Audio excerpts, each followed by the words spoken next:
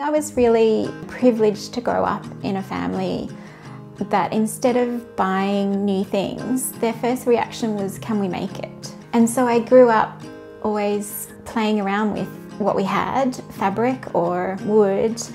And I think just having that attitude and that start in life really made me a maker. I started Honeysuckle and Lime when I was a mum with 3 little kids. I wanted to do something that was a bit more personal for people. I wanted to make products as heavy duty and as durable as I can so that it would stand the test of time. It's the celebrations and the traditions of childhood which I think was the thing that I really ended up focusing in on, and that's with Christmas and the Santa sacks, and the kids get so excited about bringing out the same thing year after year.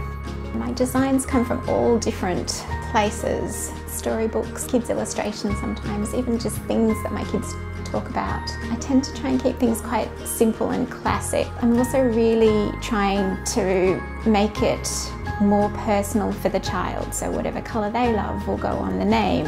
If they want flowers or stars or whatever will make it a bit more special for them. Santa sacks have become my biggest thing. So I keep my designs fairly stable year on year. Tend to stick to a couple of key fabrics that I have tried and tested, and they wash beautifully, and I know that they're really durable and easy to look after.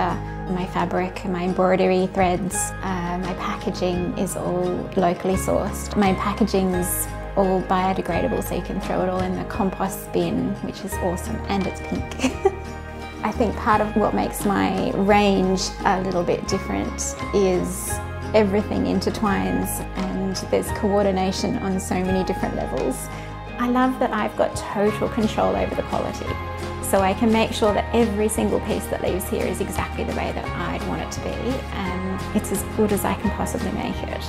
People are getting something unique, something that they can't get anywhere else, that's tailored for their tastes and their home, and also tailored for kids' personalities.